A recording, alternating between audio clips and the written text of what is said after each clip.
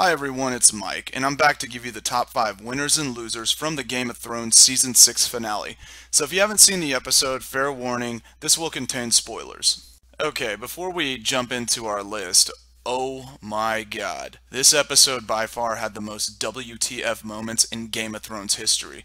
So we will definitely be doing a full-on review that will probably be broken up into multiple parts, simply because there was so much content.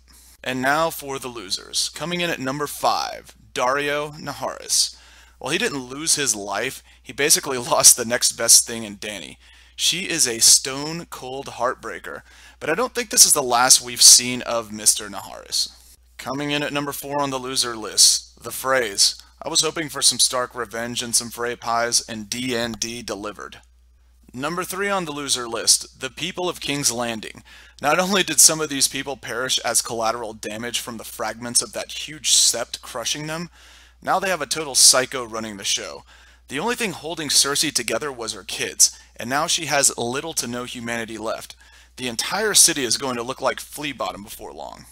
Number 2 on our loser list, the Sparrow/Faith Militant. So it looks like Hubris took down the High Sparrow, and all of the tinfoil theorists who thought he was Hallan Reed. And coming in at number 1, it is the Tyrells, and it is without contest. I desperately wanted Margaery to escape with Loras. Nope. Highgarden has lost its heir as well as its king. Sorry, maybe Lady Olenna will get some revenge. And now for the winner's bracket. Coming in at number 5, Samwell Tarly. Sam with that huge collection of books would be like Tyrion in the largest brothel in Dorne. You've dreamt about this day, Sam. Get to work and figure out how to win this war for the Dawn. Arriving at number 4 in the winner's circle is Jon Stark, the artist formerly known as Jon Snow. Jon was treated like an outcast growing up at Winterfell and has finally become a Stark. Who cares about a royal decree? During a secession, you are who you want to be.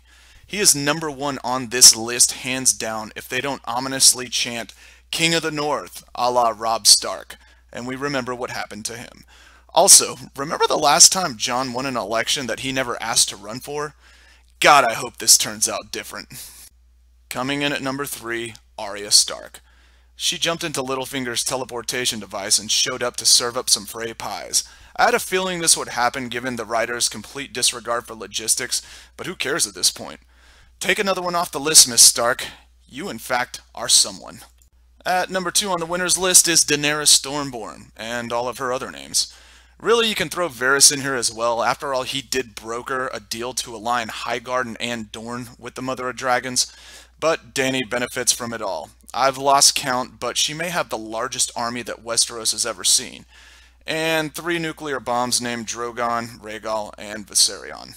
And drumroll for the number 1 winner. You might be wondering who is left, and the biggest winner is us. Yes, the viewers won today.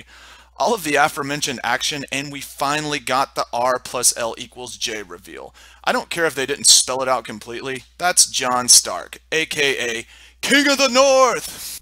Well folks, that wraps up our list of winners and losers for this episode. Feel free to leave comments in the comments section, along with any requests for videos you'd like to see. We're going to be analyzing the finale in its entirety, so click on the subscribe button in the bottom left-hand corner, as we'll have that and so much more now that we have 9 months to wait for the next Game of Thrones action. So take care, I hope to see you back here.